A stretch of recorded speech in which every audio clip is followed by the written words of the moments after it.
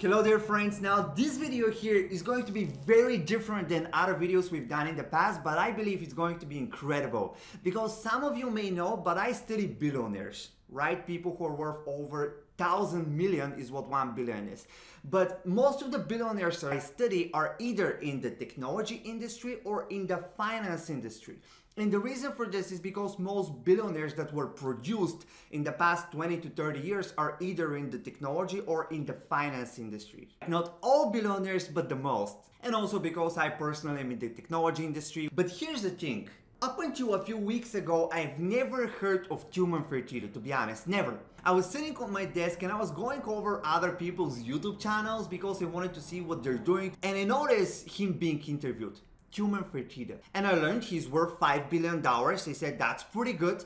But when I heard the industry he's made all his money in, when I heard the industry he's in, my jaw dropped. I was absolutely astonished. This guy won me at once, all right? The industry he's in is the restaurant business. Now think about this for a second. This is insane. And yes, they're in gaming and amusements, but in the restaurant business, this guy is basically the richest restaurateur. It's infinitely harder to make it depending on your industry. The restaurant business, everyone knows, is not an industry to become a billionaire in. And I was like, this is insane. I'm going to study everything that this guy says. I'm going to learn everything that comes out of this guy's mouth because he is a genius. He is a genius. He must be an amazing operator. He must be amazing at everything he does.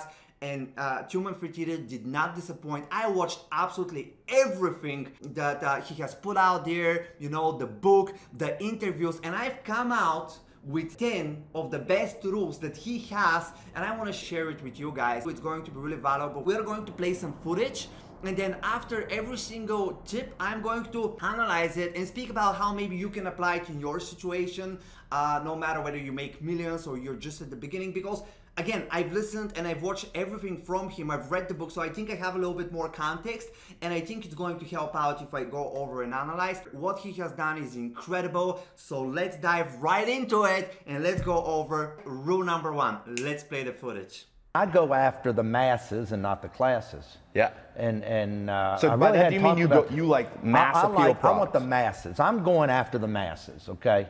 Because this is a telling that I tell my people all the time. And I don't even know that it's in this book now that I think about it. That's good. We got exclusive content on the show. And honestly, all the interviews I've done in the last couple of weeks, I haven't used one of the most famous Tilmanisms of them all, and that's you make it with the masses and you spend it with the classes. Okay. Okay. But even Mastro's and Catch even though that they are expensive restaurants and they're a lot of fun and they're a great entertainment value, they're still for the masses. Yes. We do hundreds of covers a night in those restaurants. Yeah. Do you think... Genius, genius. You make it with the masses and you spend it with the classes. And there's another one, a friend of mine told me recently, serve the classes and you live with the masses, but serve the masses and you live with the classes. Now, who are you serving? Do you work for a large corporation or are you serving the masses? So the first step obviously is to stop working for corporations, work for ourselves. But then when you start a business, are you serving the masses? Because this is how you become truly rich. This is how you build a lot of wealth. I see a lot of entrepreneurs, they start out, obviously, if you open just a local restaurant, just one restaurant, serving the local community ain't going to make you a lot of money. You're serving the local community. Think about this. If you're a personal trainer, you speak with friends, family, you advertise on the internet, maybe you're not serving the masses. You have to think nationally, you have to think globally, you have to worry how you're going to reach all these people. Physical business, you have to think about scale, how you're going to multiply it. Internet business, you have to think about reach. Thankfully, with the internet, we can truly serve the masses no matter what you're doing on the internet. We can serve the masses, but how are you going to serve the masses so that you can live with the classes? Find a niche, find a specific niche of people with a specific problem. Make sure though that they're large in number, and that you can reach all these people, because this is Silicon Valley 101, the size of the market. You gotta focus on specific problem. It got to be a lot of people that you're helping out to make a lot of money. Serve the masses, you live with the classes. Next rule, one of the reasons that we're successful is we know our numbers, and we know that the linen cost should be 3/10 or this cost should be 4/10, and if you're not running those costs, then you have a people problem. And I've never not acquired anybody that I wasn't able to go in and fix their numbers by 3 or 4% by just running your business better. And I think that's something that we do extremely well, is analyze everything. And you'd be shocked at the restaurant companies that don't have analysts. And we do weekly inventories. We always want to know where we are. This is huge. This is why you have to know your numbers. This is why we all have to know our numbers every week. Because when we have problems, you can't fix them 1 month from now, 2 months from now. If you want to grow fast, you have to find the problems early. You have to find them the same week. So the way I like to think about numbers, and the more I learn from Tilman, like the better I become at this single strategy, is first, what is the process of knowing your numbers? How do you know your numbers? Well, what I like to do in our company is every Sunday, we basically have a lot of whiteboards, but they sell online. You have whiteboards, is dry erase whiteboard type of foil to where you just stick on the wall. It's not the hardwood whiteboard, so you can buy this very inexpensively on Amazon. So we stick a lot of these on the wall, and then we write all the numbers. And so every Sunday we go over the numbers, and we want to see where is the problem. All right, this is the first thing, the process. You need the process every Sunday, for example, to look at your numbers in your business. So buy the whiteboard, put it on the wall, track your numbers weekly. Now, the second thing I like to think about is what numbers do we want to track? And something I learned from the Silicon Valley playbook is that you don't want to track a lot of numbers, because at the beginning, especially if you track a lot of numbers, you're going to get confused. You only want to have like, maybe 3 metrics, 3 KPIs, 3 numbers per category, but make these be the important ones, right? And what are the categories? Of course, the first one is marketing and sales. What are the numbers? Now, I think important numbers for you, no matter what the business would be, you need to track how many people see your offer every single week. You're not going to make sales unless people actually see the offer, hear the sales message. So how many people saw your offer last week, no matter physically, online. Now, the second thing is, well, how many became sales? And here you have the ratio. Well, how is the, so what percent, of these that saw the offer bought? And then of course you want to track how much money does it cost you to acquire a user. You want to know how much money does it cost. Or if it's free marketing, you also want to know the effort that it's needed to be put to get these sales. That's marketing. Now, the second category that I usually like to track numbers in, it's really important, obviously, Tilman repeats this a lot, is product, right? Product. A lot of entrepreneurs, especially on the internet, you guys, and you don't care about product. Now, this is insane, and mostly because you sell someone else's product, you source it from China, whatever the case is. But here's the thing though, now, if people don't like the product, if people don't use the product, if people don't recommend the product, you're wasting your time marketing it. Because if you have a much better product with much less marketing effort, you're going to have a lot more success. That's why in Silicon Valley, all tech companies first work on product. They want to have what's called product market fit. Only then they scale the marketing. So how do you track this? Now, you can track what is the retention, right? 1 month from now, are people still using the product that you sold them? A lot of people say online courses. Now there's a problem in a month. No one watches the online course. Now, do you retain people with your product? How about the net promoter score? Do they recommend it to their friends? You want to constantly improve product, because the better the product is, the easier the marketing becomes. So track at least these 2 product metrics every single week. And then of course you have finance, which I don't want to bore you to death. You can search for some metrics. And then you have people. Of course, at the beginning when you're starting out, you don't have a lot of people working for you to track different people metrics. But I'm only going to say this now. When Google started and when Amazon started, when they were looking for people to hire, the first people that they wanted to hire, they spent a lot of time looking for them and hiring them. They didn't just hire the first person that they saw. This is a mistake, because if you just spend more time, you're going to find a much more qualified person that is going to help you really take this to the moon. So I'd say at the beginning, when it comes to people, track how much time you're spending before you hire a person. Don't make the mistake of hiring quickly. You have to hire very slowly, but that's about it. Now, Track your numbers every single week on Sunday. Do what Tilman Fertitta does. Track them on Sunday. And the other thing he mentioned, I don't know if you missed this, he said other companies don't have analysts to look at our numbers. What we have to do as entrepreneurs, sometimes it's not enough for you and me to look at the numbers. We have to go to someone else with more experience and say, hey, listen, you've been in the mobile app business for many years. You've been in the online course business for many years. You've been in e-commerce for many years. Now look at my numbers. Tell me what you think. What am I doing wrong? They're going to give you invaluable advice. So know your numbers, track your numbers, and seek advice in regards to your numbers. Tip number 3. Now, before we continue with tip number 3, I'd like to invite you to like this video. It really helps out with the Google algorithm. I decide what videos to shoot next based on what you guys like and whether to even shoot videos. So if you want me to continue doing these videos, subscribe to the channel, like the video. Let's build this community. I want to do this in a friendly way and not just I'm teaching you stuff kind of way. So it's going to be a lot of fun. Now, I'd invite you to like the video, subscribe, and maybe even let me know a comment. What do you think so far? Let's continue with the next rule, number 3. You're the ones always that everybody else is worried about. And we're the ones who can always deliver. Wow. And we're the ones who have the funding, the due diligence to do it quickly. We outwork people. We, you know, a lawyer of mine who handles all the M&A, he was at the office from 9 a.m. Sunday a week ago till Monday night at 9 p.m., 36 straight hours getting a deal done. Okay, it's just a culture of we are the best. And a culture of we are the freaking best. Now, this is crazy. I'll be completely honest with you. Our generation, I think we have a problem and we've become too soft. We don't speak about winning anymore. We don't speak about becoming the best anymore. Always is about we're going to offend someone. And of course, there's some things that are absolutely wrong and disgusting to say. But I mean, what's wrong about you becoming the best? Why do we have to keep giving praise to our children, to anyone else about being number 10, being number 8? No, we want to be number 1. We have to be number 1. That's it. This is how you win in life. So, you know, what are you going to become the best in? What are you going to become the best?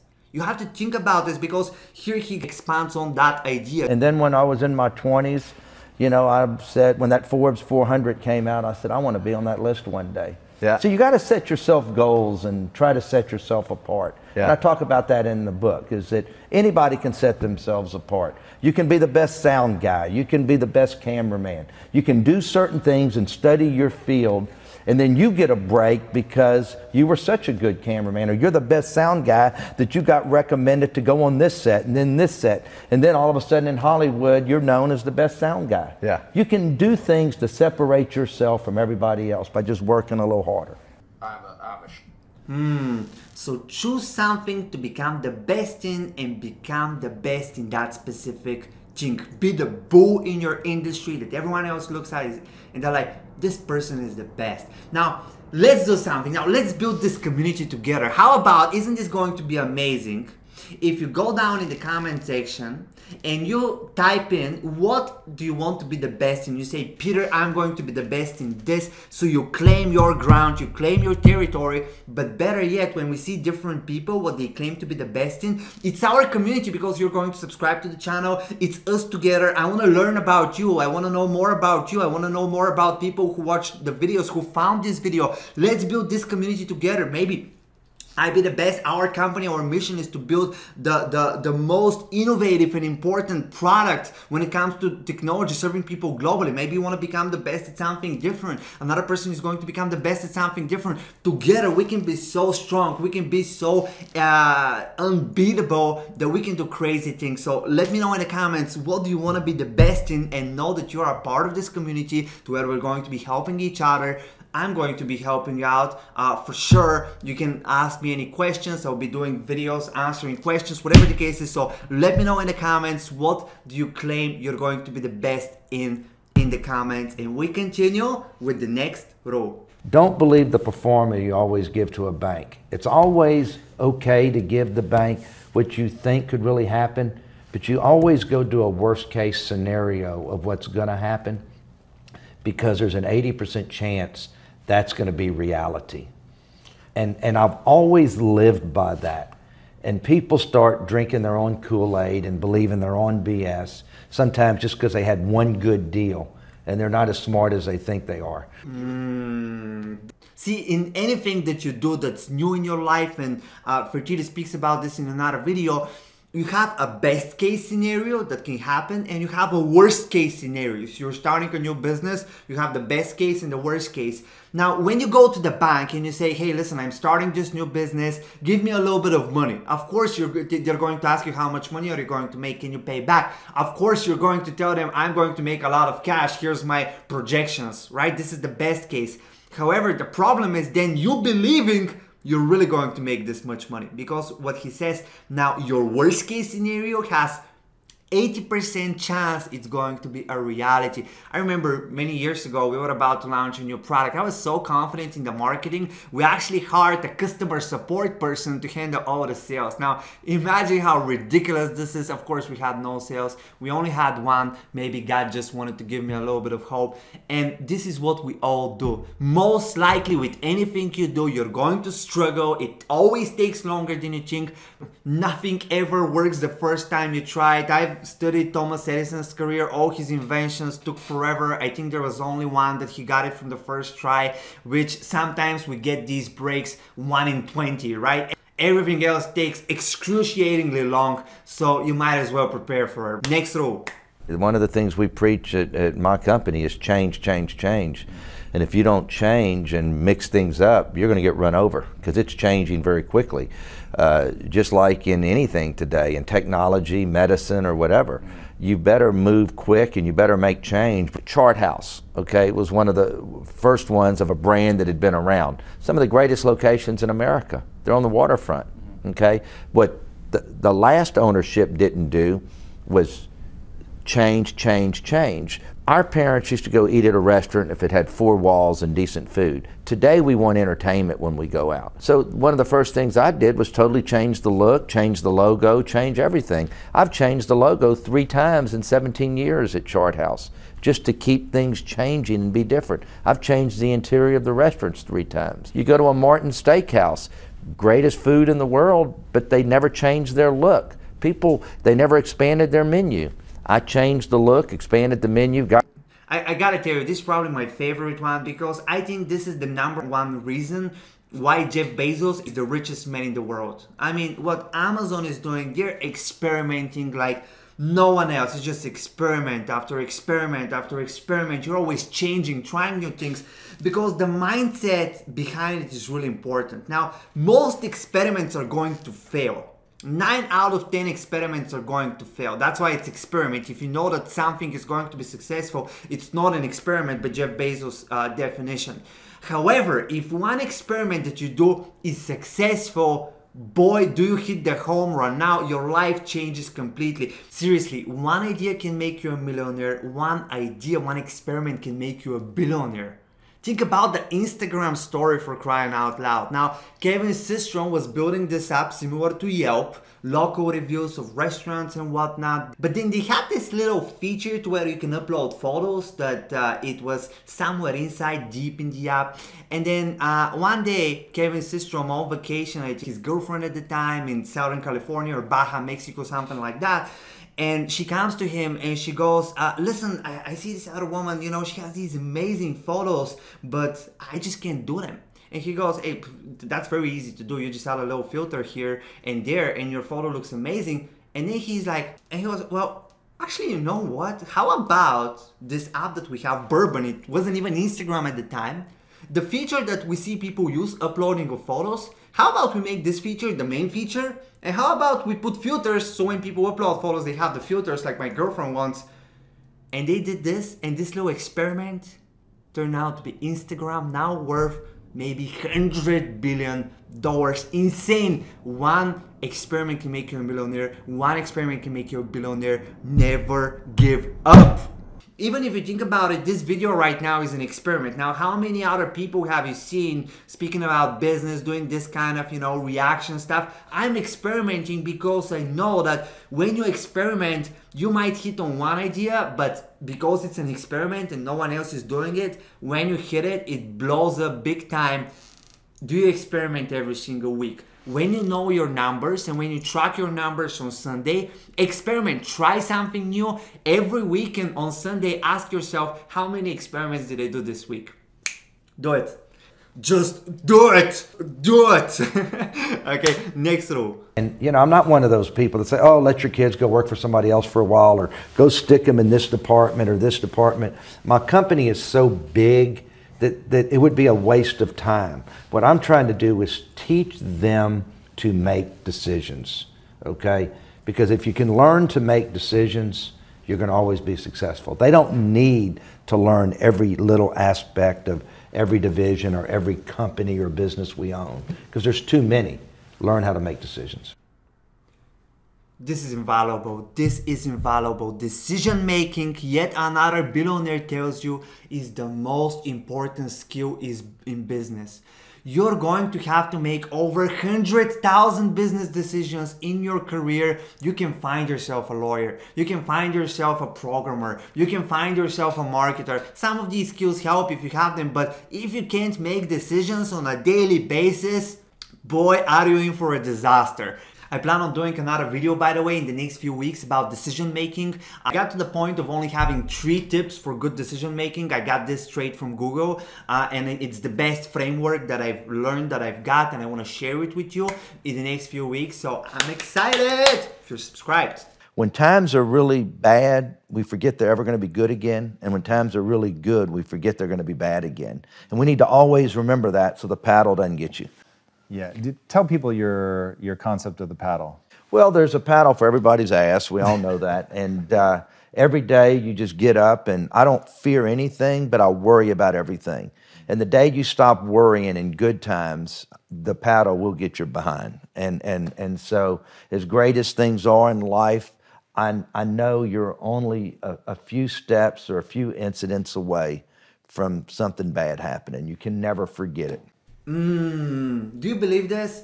Because I personally have seen in my life that, you know, the moment you lose your focus, bad things start happening. And there's a famous story of how Bill Gates' father had a gathering of Bill Gates, Warren Buffett, and 18 other people. And he had them write down the word, one single word that's most responsible for their success. And both Bill Gates and Warren Buffett wrote down the word focus. So they credit their success to the largest possible extent to the word focus and them being focused. And here's what Fertitta is saying, the greatest ever restaurateur, one of the greatest billionaires even.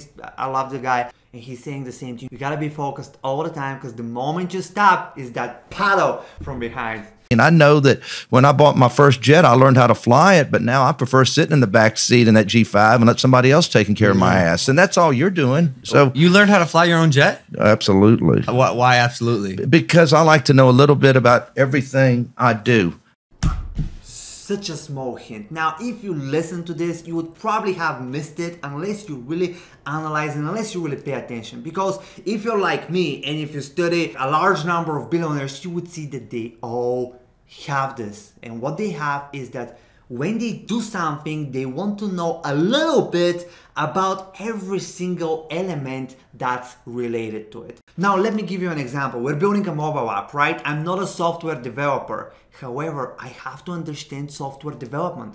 I might not know how to write the code. I might not know writing the different programming languages, but I sure as hell understand how to manage the code. Where is the code going? How does it merge with other developers' code? How do I protect the code? How so many things related to it, because if I don't know how to manage this process, how do I ensure that we get charged the right price, that we're paying the right money? How do I ensure that we have the right quality, that someone doesn't go out and run with the code and then we have no company, right? You can't know this. You have to know. I want to know about the different design concepts. I'm not a designer per se, but I have to understand, why is this thing this way? Why is this thing what people like? You have to understand anything that you do. You have to understand the other side, because otherwise people are going to scam you. Otherwise you're going to have a lot of issues and you're not going to have great results. Even with YouTube, I went out there and, you know, I'm not ashamed to say I'm actually proud, and I went there and I wanted to see first and foremost,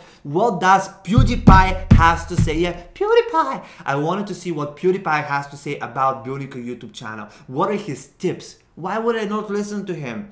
What do I care that he's in gaming and, you know, he speaks to children? I don't care. The guy has 100 million subscribers. I want to know. And in fact, what he taught me is invaluable. I think probably the best stuff I've learned about YouTube from PewDiePie and not some other videos. So really, anything that you do, I want to know everything that's related. I want to dive deep, and this is what Fertitta is preaching. You have to understand your stuff. You know, I've helped entrepreneurs for many years how to sell their products and services online, how to do internet marketing, and I can tell you, I've seen this with my own eyes. For example, let's say you're selling tea or you're selling supplements, but you want to know a little bit about everything that you do. So you go out there and you say, now these supplements that I'm buying and then I'm selling to people, how are they produced? How much does it cost to produce?